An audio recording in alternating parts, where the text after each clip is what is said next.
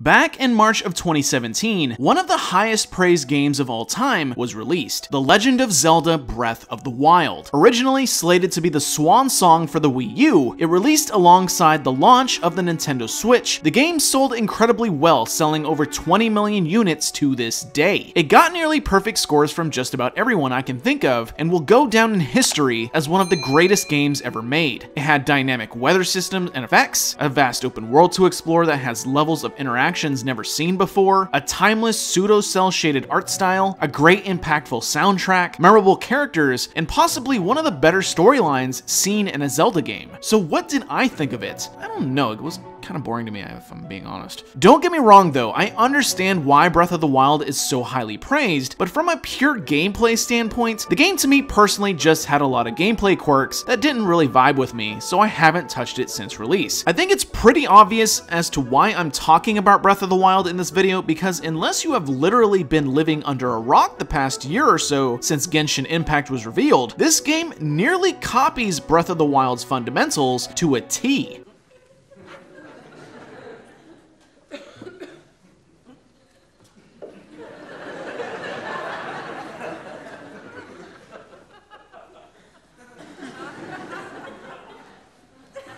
But when you think about it, is it really bad to draw inspiration from literally one of the greatest games of all time? Within the MMORPG space, just about every game that came out in the late 2000s called itself the WoW killer, taking gameplay aspects from World of Warcraft and tried to make them better or put their own spin on it. Hell, even WoW itself is an inspiration of MMORPGs like EverQuest and Ultima Online, taking gameplay features from those games and refining them. So what makes Genshin Impact so different from Breath of the Wild? Well, for one, it gets rid of the stinkin' breakable weapons. Great! I can't wait to bomb some Dodongos!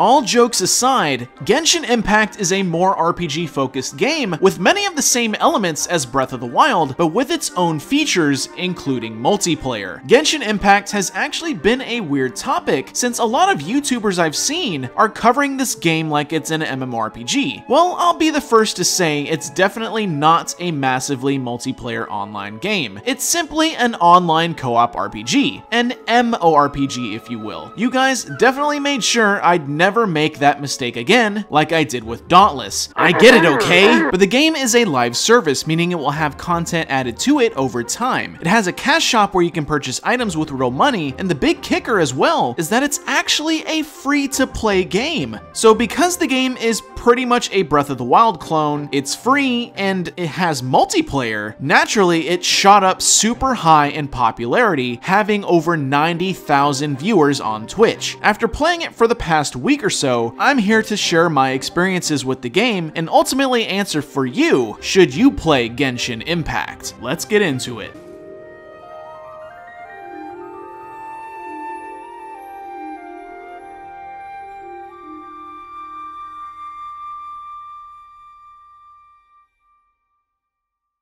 Genshin Impact is a free-to-play open-world action role-playing game published by miHoYo. The company is mainly known for their sister title, Honkai Impact, which plays similarly to Genshin Impact in terms of the combat system. The story of Genshin Impact takes place in a world called Teyvat. You play as one of the twin characters that you choose within the game's opening cutscene, who is simply known as the Traveler. The Traveler's twin is captured by the mysterious godlike woman that you fight in the beginning, while she steals your powers. Sometime later, the Traveler meets Paimon, who becomes friends with the Traveler and promises to help the Traveler find the missing twin. In the meantime, the Traveler and Paimon meets various individuals from the Knights of Favonius and learns that people within this world have something called a vision, which allows that person to control the elements and cast magical spells. The Knights find the Traveler to be something special, as they can control elements without a vision and even use the Statue of the Gods to perform other magical abilities which normal people can't do, possibly hinting that the Traveler has a mysterious connection to the ancient gods. The central story of Genshin Impact is actually quite interesting, even if it doesn't take a large focus of the gameplay to an extent, as the player is never forced to actually play the storyline if they don't want to. Similar to most open world games, Genshin Impact gives you a major storyline quest to follow, but you can choose to completely ignore it and instead do all the tons of side content the game gives you. See what you can do on your own. The best I can say is good luck. If you make it back alive, we'll be waiting for you. You probably should ignore that. Combat in Genshin Impact is fast-paced and real-time, with actions boiling down to your attack button, spell button, dodge, and special attack. Most combat situations will have you mixing your attacks with your spells, since your spells' elements can cause different effects within combat, which absolutely needs to be taken advantage of, especially when fighting against the more difficult monsters. Things like mixing a character's ice spells within a certain area that has water will cause enemies that are wet or water element to become frozen. On the flip side, monsters that are wet are also more susceptible to being electrocuted, but so are your characters. The element system has a surprisingly large amount of depth and can be a bit much to remember which elements mix well at first, but eventually you will be swapping between each of your 4 characters in combat to take advantage of each of their chosen element. Dodging or running in combat provides your character with invincibility frames within the first second or so of the running animation, so learning to dodge attacks is something that will come naturally. Finally, you have each character's special signature attack, which is also tuned to that character's assigned element, which builds up over time by attacking. Like Honkai Impact, you have a group of characters that you can switch to at any time. This game has a party selection of 4 at a time, with more characters being earnable or purchased, but only 4 can be active at one time unless you swap out characters for others. Depending on your character and weapon type, your attacks can also be melee or ranged. Weapons like swords, claymores, and polearms are your melee weapons, and bows and catalysts make your ranged weapons. So in total, there is a lot to the game's combat, since you can have a wide variety of different combat situations depending on your character's elements, weapon types, and special attacks, making it probably one of the more fun combat systems I've played. As I mentioned earlier, you can play as multiple characters. Through the storyline, you will earn various characters, but you can also earn characters through the game's cash shop gacha system called the Wish. More on that in a bit. All the characters feel distinctly different and fun to use, with each character most likely suiting to a different person out there. Personally, I like a quick, fast-paced character, so the Traveler is my go-to, but other players may like the slower, more powerful gameplay style of, say, Razor or Noelle. Progression in Genshin Impact has several different avenues. First, there is your adventure rank, which is more or less your overall account level. This level will unlock more features and gameplay elements as you level it. Next is your individual character level. Each character you have unlocked has their own experience level, which is increased through either defeating monsters or using the character experience materials. The character experience materials Hero's Wit, Adventurer's Experience, and Wanderer's Advice drop pretty frequently from chests you will find while exploring, or from monsters you fight, more specifically boss monsters. Keep in mind though, each character has to be ascended to get past specific levels at certain intervals, basically like a mobile game will do to gate a player's progress. That too, man.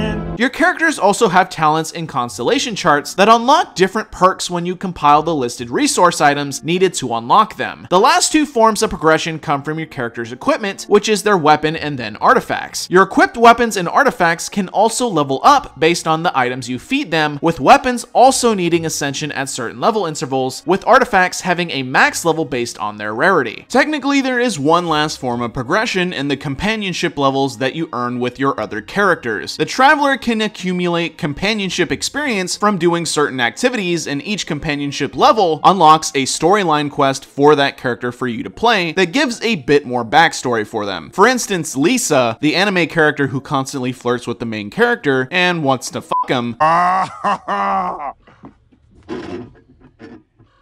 that's hot. That's hot. Yeah, boy.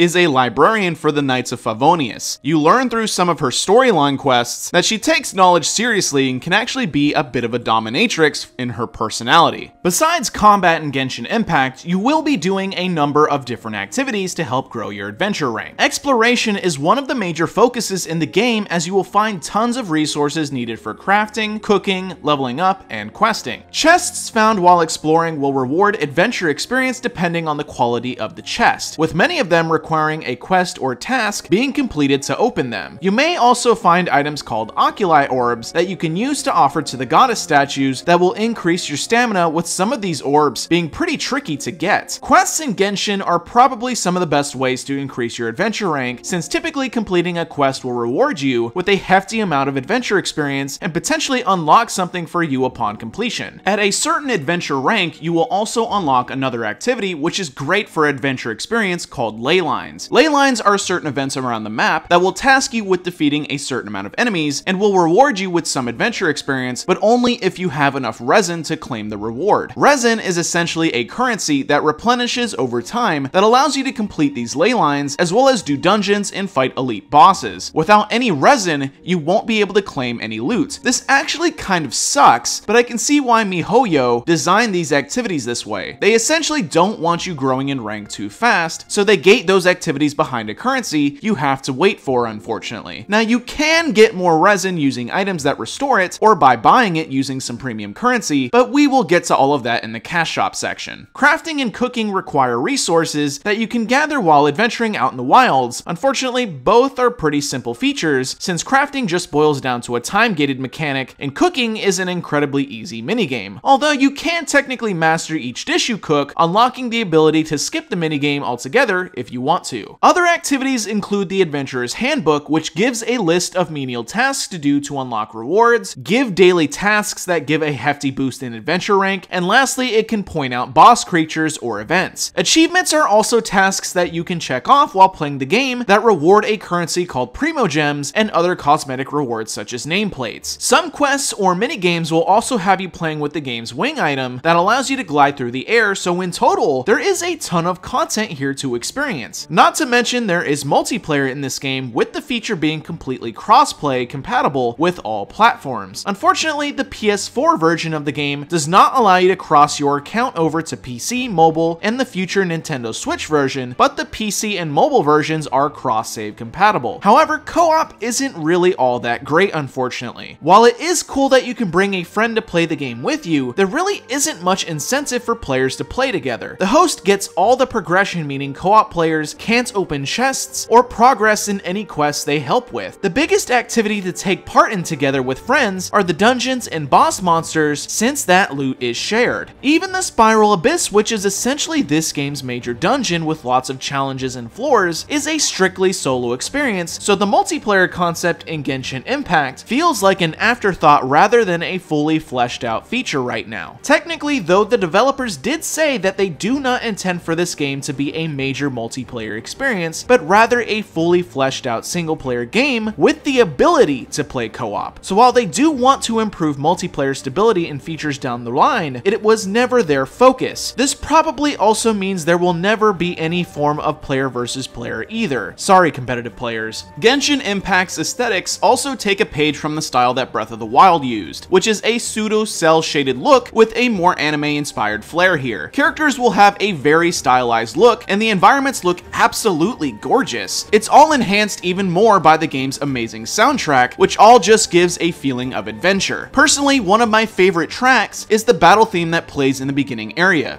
Have a listen.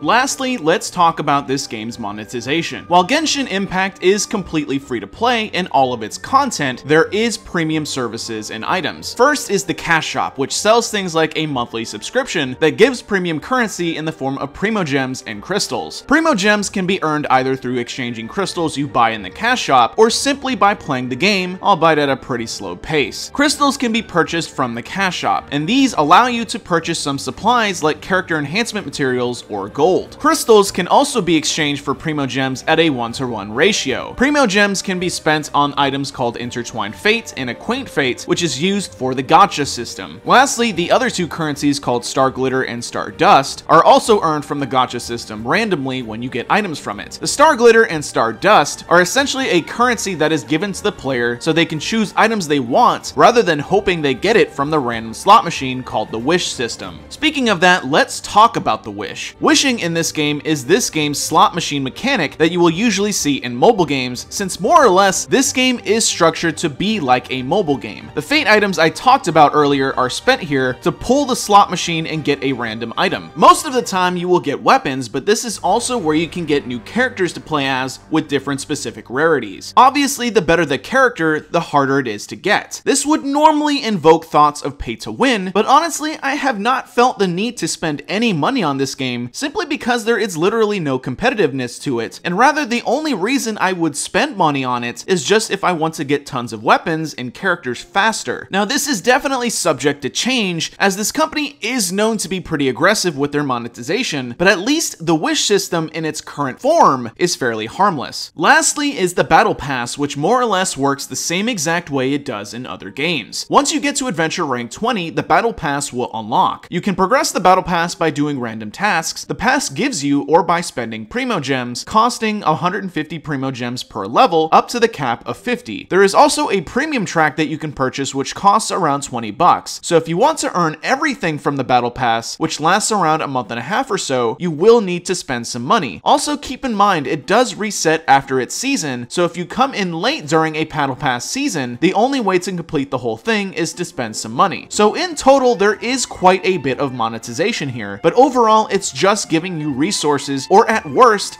cosmetics, so it's not anything predatory, at least not yet. In summary everyone, Genshin Impact feels like an amazing AAA title. It has tons of polish and development behind it, and it's all shockingly for free. The gameplay is fun, the world is beautiful, and the music is thematic. The cash shop is something to keep an eye on for sure, but overall I've had a blast playing this game, and I'm sure I'm not even covering everything this game has to offer, but I think at this point it's time to give my overall thoughts. Genshin Impact has a great action combat system with a lot of depth behind it, with party customization and elements. Each player can have a lot of different scenarios play out depending on their character choices, so combat never feels stale. It's clear that there was a pretty big budget behind this title since it has a ton of polish to it. I found basically zero glitches or bugs while playing it, which is a lot more than I can say about most free-to-play titles out there. Oh yeah, speaking of the game, it's completely free to play on multiple platforms with cross-play available for the multiplayer, with some platforms even offering cross-save. So if you play on the PC and need to head out for the day, you can just pick it back up on your phone, which is such a great feature. The game has a great art style with musical score thanks to Yu Peng Shen. The graphics are essentially timeless with its cel-shaded look, and the music, as I stated before, fits the game so perfectly. For a live service title, the game has a ton of content to experience, and even more coming in the future. So expect a lot of support from the developers for years to come on this title. Lastly, the game is pretty generous with its current premium currencies and services, so at least for now, the cash shop and monetization is pretty fair. While multiplayer is something that is available for Genshin Impact, it's pretty bland for what it offers. Multiplayer content is pretty thin, and really, at least currently, there is little incentive to even play co-op with friends, which is a bit of a disappointment. This is something miHoYo can improve, but it begs this question: why isn't this game just a single player title? Which brings me to my next point. Since the game is a live service title, this means that you will constantly need an internet connection to even play the game. If your internet goes out at home, or if you have no service on your cell phone, you can't play the game, unfortunately. While I did state that the cash shop is fair in its monetization, there could eventually be more aggressive tactics implemented in the future, so be smart with your wallet. Personally, I find that if I'm playing a free game a lot, I will throw a couple bucks here and there, but there are horror stories out there of people spending thousands and thousands of dollars on random slot machine mechanics seen in these types of games. Lastly, while this is more or less a good thing, some might see this as a shameless Breath of the Wild clone. Personally, I think it does enough to completely set itself from the Zelda game it took inspiration from. Others may not be able to see past its own strengths and see it as nothing more than a shameless ripoff.